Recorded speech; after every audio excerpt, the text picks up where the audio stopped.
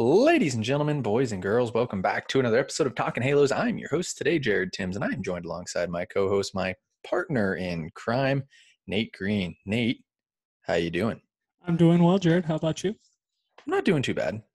Not doing too bad at all. I'm struggling to figure out what we're talking about today. But no. The Angels are still playing well. Like I said, after a tough sweep, the Angels went home and decided to win ball games again. You know, it is what it is. That's how baseball works. For the intelligent Angels fan, they know that this team is playing well, They and are. you know that sometimes streaky things happen. This team might be a little bit streaky, though Justin Upton is not on the team anymore. You're welcome. Speaking of that, did you see Justin Upton did sign with the Seattle Seattle Mariners? Mariners, yes. The big one. What is that? Like the 15th Mariners guy, or 15th Angel scrub the Mariners have signed. Scrub Uh, future possible Hall of Famer Justin Upton. no, don't even put that in now. But no, there was a list out today that was like how many guys have the Mariners signed that have been cut or released by the Angels, and I think it's like 10. Like Michael Morin, Justin Upton, Keenan Middleton. Keenan Middleton. I feel like Chris Petit. Remember that name? Yeah, I feel like that was there. I'm telling you, if you really like dove into this, there would be a bunch of names. There's an outfielder that just destroyed the Angels. Raul Ibanez. Yes, there was another outfielder that just destroyed the Angels, and he was like a triple A type of guy. I don't know. I can see him. I'm gonna see if I can find that list for you to see if I can get him. I don't know. I wouldn't be able to get him, but I mean, it's interesting. I mean, you look at the trends, and that's just how it works. Like Depoto's going to take his guys back. I'm sure you look out in New York. Figgins. Sean Figgins. You look out. Andres Morales, Casey Kochman. How many of those? Time out. How many of these guys are actually with Depoto? Though is my question. Oh no. It was just saying. It says our history of signing mediocre ex-Angels continues. That's what the Mariners fans are saying. It says Figgins, Morales, Kochman, Washburn, Spezio, Middleton, Trumbo, Kennedy, Upton. There's probably a couple they're missing, but it is hilarious. Yeah, Morin. Yeah, there have been more for sure, but I mean, yeah, it's kind of funny how that works, right? I mean, you look at New York and Alex Claudio in New York now, back with Billy Epler, and I'm sure you look you look at the Angels, and there are some Milwaukee guys there, and there are some Atlanta Brave guys there. There's just how it works, but yeah, super interesting. Yes. I don't know. Let's actually dive deep into this conversation here. We were talking about this off the record. We need to bring this kind of on the record here.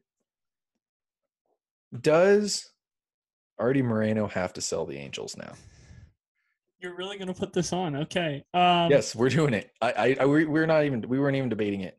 Yeah, I wasn't debating it. We're talking about this. Like, I know I don't know how many scandals this guy can continue to dodge, but it's like he's running for president and he continues to dodge scandal after scandal. It's unbelievable. It's impressive. It really is. This is probably the third major scandal that you could argue that he's been able to dodge. Obviously, one of them being the Tyler Skaggs. Oh no, Tyler Skaggs. That's right. Yeah, not Deflategate. No, no, Tyler. I mean, yes, Tyler Skaggs is going to be one of them. That's always going to be brought up, especially he's in charge. It's going to be his house, and if he doesn't know what's going on in his house, then probably shouldn't be in charge of a major league organization, I guess. Mm-hmm. The other thing that's going to be talked about is how he has handled the minor leagues. You can say what there has been issues with guys living in their cars and things like that in the minor leagues, and he just hasn't really taken care of them. Obviously, he's not the only one to do that, but anytime you spend as much money as the Angels do and you don't spend any money in the minor leagues, that's going to be brought up. So it was a big story, at least for a couple days. So I would say that's another scandal he kind of dodged. And now this one with buying the parking lot and may or may not have been shady. So 3 big scandals that he's been able to continue to hold on to the Angels. Yeah. And if you compile that with the lack of winning again, I mean, I know that's not a scandal, but the lack of winning, you know, Yeah, that doesn't help. it doesn't help. You do look at how much the Angels have grown over since he's bought the team, and that's one plus thing for that. But regardless, yes, you are 100% right. There have been a lot of weird things go on, and I feel like we've talked about this a lot. Like the Angels are cursed. I think it's just plain simple as that. I think the Angels are cursed. Like I really do. I don't know.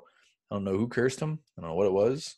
I don't know if it's the land that they're on, which makes a No, lot of sense. because An they've won Indian a World reservation, Series. possible Indian reservation They've they may won a have. World Series on that land. You're fine. That's fine. That's true. There's a World Series on that land, which is fair. But I don't. I know the Angels are cursed. I know that. Like I don't know what it is. I don't know. It's not the curse of the Billy Goat. It's not any of that stuff. That something or someone cursed the Angels. Not even a I joke. don't Like no believe in jokes. your curse. No. I mean, you don't have to believe in it, but like I truly believe it. Like something is going to happen this year that affects the Angels in a completely negative way, and they won't make it to the playoffs. They're off to way too good of a start. Don't say that. Well, we're not sure on that. He's just making things up. So whatever. But the only guy that I could really compare Artie Moreno to would be another sport, and it's Dan Schneider. I mean, of the Washington whatever Commanders football team, Redskins, whatever you want to call them, he's been able to get away with scandal after scandal after scandal, and he still owns the Washington football commander team thingy. I got So, some more. I got some more names here for you. O.J. Simpson, but uh, but he wasn't able to play. Ray Lewis, Okay, kind of. Tom Brady, His scandal was not an issue. Deflategate, they won the game by 45. Like, I don't want to hear that's an issue. Aaron Hernandez. By the time they found out he was arrested and never able to play again, so not exactly the same. That's why I'm comparing Schneider to Marino, because they're both owners of a football or a professional sports team, and they've both been able to hold on to their teams with all the scandals that have come up with both teams. So you can look at players, and players are always going to be a little bit different. Like, Julio Urias, Trevor Bauer, Aroldis Chapman. You're always going to Marcell Ozuna. You're always going to get the different answers for different players. But when it comes to an owner being able to get away with so many scandals, that doesn't happen very often. I mean, No. the last one of them that I can remember is the Clippers owner, who had the issue, and he sold the team like right away after that. Yeah. So there have been issues in the past with owners where leagues have basically been able to tell the owner, like, hey, we can't have this anymore. Like, you got to go. I don't think Major League Baseball will do that to him, because I just don't think that that's how it's going to go down. But it is interesting how much has come up, and how much he's been able to, I guess, stay out of it.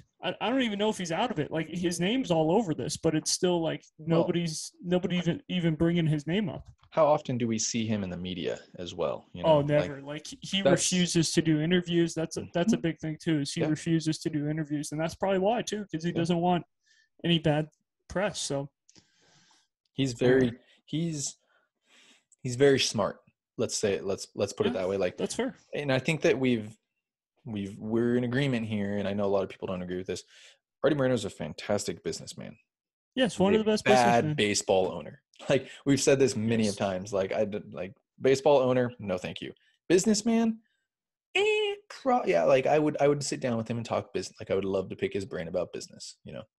Yeah. Um, There's a reason he's rich enough to own a professional sports team. mhm, Like, exactly. he was smart with his money in a couple different places. So yes, I understand that, but I don't know. It's very impressive to hear how many different things he's been able to dodge, and I don't know how much longer he can keep this up. I think I was at actually. I think I was at Artie Moreno's last public interview, Trout's press conference. I Yeah, think I was was gonna probably say it one of the had to last be a ones. Pujols or Trout press Yeah. conference. Yep. And I think I still That's have. Yep. I think I still. I was one of the last ones to ask him a question. Speaking of that, so there is that. Like I Look don't. at you. I know. And like thinking about it now, that might have been like what happened first, Trout or Otani? Trout happened second, right? The Trout Yeah. extension. Yeah. So yeah, that would probably be one of the last times that he's done anything in the public. You know, like he didn't even answer. He was at spring training this year, but he didn't answer any questions. Like there was No. the picture of him going around and Artie's here and at his home basically. Like he Yeah. doesn't leave Arizona. Um, what happened to Ned Cletty? Is He that had to very? sell the team. Yeah, he had to sell the team. That's the last thing. That's the last time that I can remember like an owner having to sell the team. And I think they made him sell the team because of like the divorce or something like that. It was Yeah. something weird on the side, but yeah, I am very intrigued to know what happens here. Like Artie Moreno has a lot of money, but like, yeah, I'm intrigued. This is gonna get super like, especially since Sadu, Harry Sadu He resigned did today. resign today, yes. Yeah, that's gonna get very interesting on Artie's part for sure. But hey, Especially since there's tapes out and everything. This could be Watergate in Major League Baseball. ooh, what do we call it? What are we calling this? The Artie Gate? Hannah, Artie Gate. Anaheim Gate, yeah, Anaheim one Gate. of I don't know. those. It's very I don't know. interesting though. I'll say It that. will Like, be this. It will definitely be interesting to see how this thing plays out, especially with the Angels trying to possibly make the playoffs. And you know, it's one thing after another thing. Like it could this be. is where the Angels are cursed right here. Like this is Could it. you Like could you imagine July? The Angels are trying to add a contract, and Artie Moreno is in issues and can't really add payroll because of this. there you go. I'm not Nate, saying what was I that's. saying? What was I saying? Like maybe I'm 3 not minutes saying ago, that and you that's were going like, to happen, but it's well, there's a no curse, possibility. Jared. There is no curse. You just explained my. You just like It's said it to a possible, is T. what I said. It's possible. I don't say that's going to happen. I just said it's Angels need some possible. Angels need some bullpen help. They go to Pittsburgh. They get what's his name, so and so, the guy who wears the eye mask. You know, Okay. I'm telling you, man, Bender. they are cursed. Bender. They are cursed. We'll Angels see. are cursed. It is what it is. All right, so yeah, that's that on that. Let's get on to a little bit of Angels baseball. Like we kind of just beat around the bush there a little bit. Angels are playing some good baseball after coming off of that tough sweep of the of Texas them, Rangers. obviously. Yeah, the Texas Rangers they played. But they took 2 or 3 from Oakland, which was good to see. But again, Oakland is running out a AAA team, and I will continue to say that. But did I get points? I think I got points. No, you said sweep. Get out of here. You said one of 3. Yeah, so I actually, like, if you want to go by the Price is Right rules, I won that point. You went over. Yeah, exactly. So you can't go over the number, which technically that's the Price is Right rule. But anyway, they took 2 of 3, which was good to see. See Russell Iglesias get some saves. That was also good to see. You know, get him back. Maybe get some Angel fans to relax a little bit. Silseth threw the ball okay. You could tell that he was a rookie. You could tell it was his second start in a row against the same team, and that's the one thing that sucks about the 6-man rotation. 5-man rotation, you probably don't run into that. 6-man rotation, you run into it more likely than not. So Angels win 2 of 3 though. Good series. Good things. Obviously some bad things. Taylor Ward getting hurt again. Jose Rojas getting DFA'd, probably the worst news out of all this. That is bad news. The other thing that I would like to talk about is Sunday. Patrick Sandoval threw an absolute gem. Taylor Ward was unavailable. Okay. That leaves 2 outfielders on the Angels roster for a Sunday afternoon game. If you want to get technical, that there's 2 Angels outfielders. You can say, I guess you could say Tyler Wade has played the outfield, 4 times in his life. You can say Michael Lorenzen has played outfield in his life, but he pitched the day before. You didn't want him to have to play the outfield after starting the night before. It was so bad Noah Syndergaard was taking fly balls before the game on Sunday because it was like, oh, if something happens, there's nobody to catch a ball in the outfield. So my question is, Juan Lagares is my answer. why is he not on the big league roster? Like Uh, if I this don't is a know. thing, why is there not a fourth outfielder? The Angels haven't had a fourth outfielder in a long time. I think since they sent Joe Adell down, they haven't really had a true fourth outfielder, and it almost cost them. Like I know they won the game, and I know things went well, but it ended up making a difference. Sandoval was cruising in the eighth. Tyler Wade has trouble with the sun, not really accustomed to playing the outfield, gives up a double because, didn't really see the ball too well off the bat. Next thing you know, Sandoval gives up a run, and it's like, oh, hey, Oakland has a shot now. There's a runner on. They're down by 3, and tying runs on deck. We have to get Ryan Tepera up.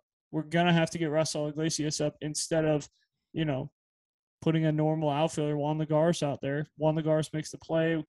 Patrick Sandoval probably throws a CGSO, and then you're going, wow, the Angels really needed that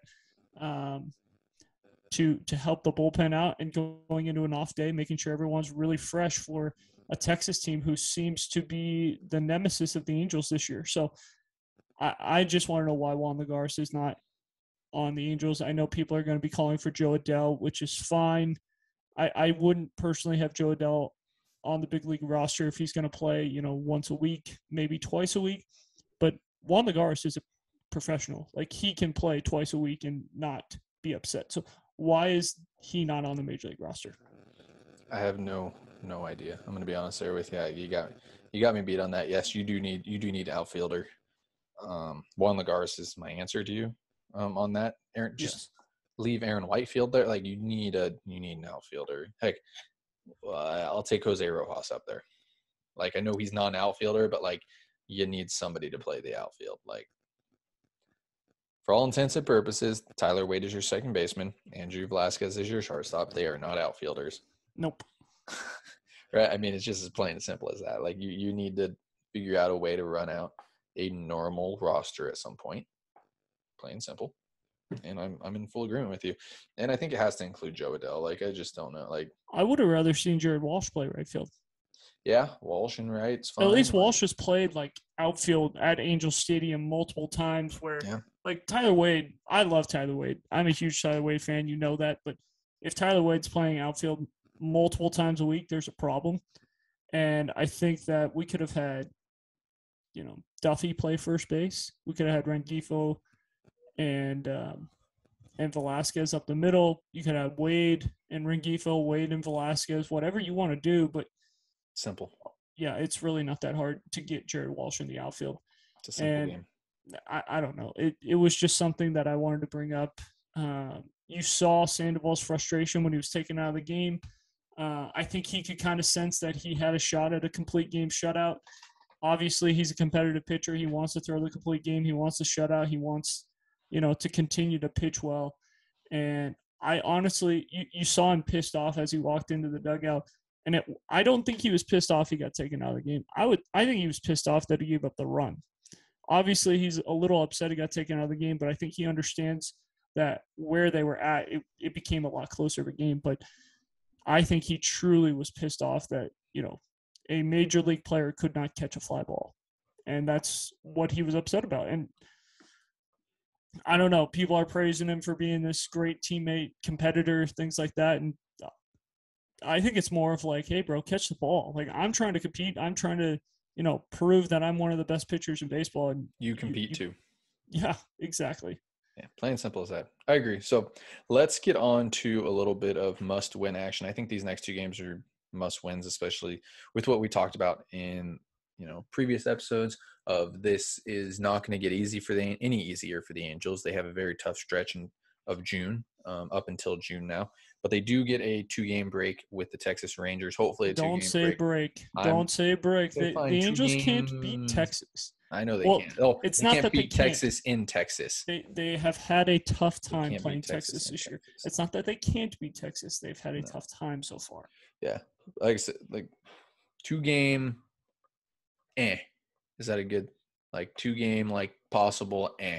Yeah, this is a tough series, and I think this is going to, if they have a tough time with Texas at home, this is going to make the next series with Toronto that much harder. Toronto's scuffling. They're playing okay baseball, not great baseball. I mean, they won 2 or 3 against Cincinnati. They're playing St. Louis in St. Louis, so they're going to have to come from St. Louis all the way to Anaheim, which will give them probably a day of travel day. Maybe Wednesday, or they could be playing an afternoon game Wednesday. Either way, they're probably not going to get a full rest day. And then if the Angels lose one of the 2 to Texas, that could easily lead into a much tougher stretch going into Toronto coming into their place. And I don't know, Toronto mashes. That's going to be the one scary thing, is they mash. Yeah, I like the way the Angels match up against Toronto. I can't say that right now they're matching up very well. Like we can probably discuss this on our next podcast.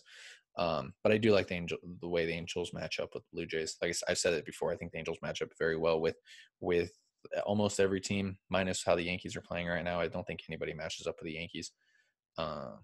But yes, get back to the Texas Rangers series. I think it definitely feels like a must 2 wins, must sweep, must mini sweep, I guess is what you can say here.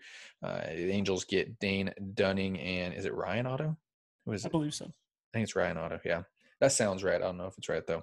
And they will counter with Noah Syndergaard and Reed Detmers. Of course, that means that Noah Syndergaard, I would assume, will not throw in the Toronto Blue Jays series unless he goes Sunday, but I don't even think he would go then. It's Glenn Otto. The Glenn? Ryan it Otto. Is Glenn. It's Ryan Otto. I Glenn Otto. I don't think he goes Sunday. I don't think Syndergaard would go, because that would be his next scheduled start would technically be Monday. Yeah. So it'll be interesting to see. Again, I don't think the Angels match up without throwing Syndergaard. I don't think they match up very well against the Jays. But again, we'll have to see where the Jays get to throw.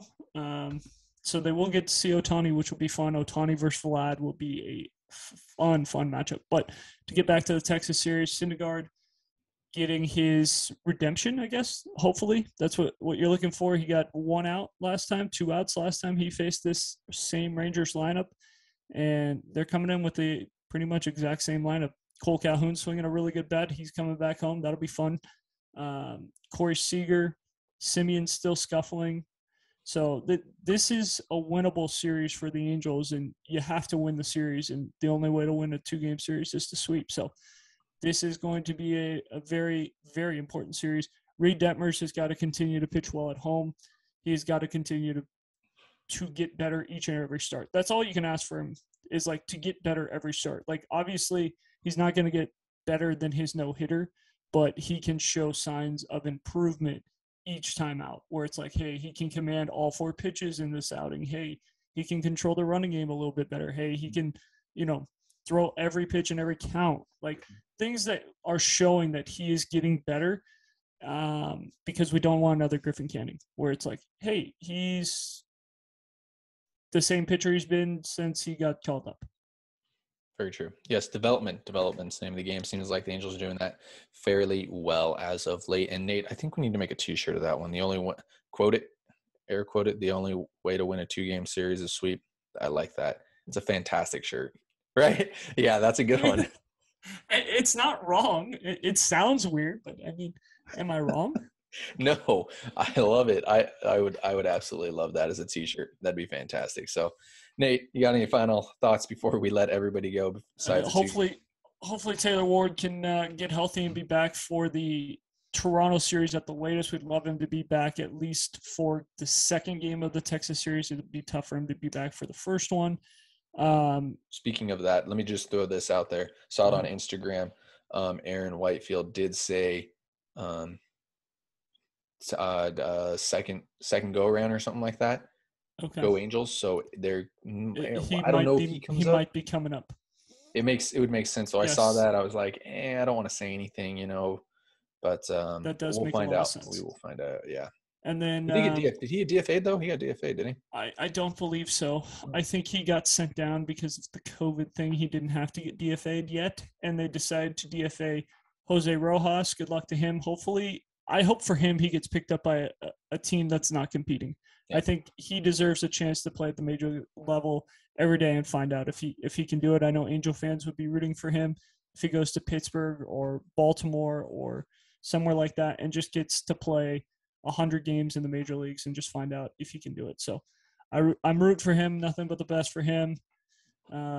We need Taylor Ward back. And looking forward to this Texas series.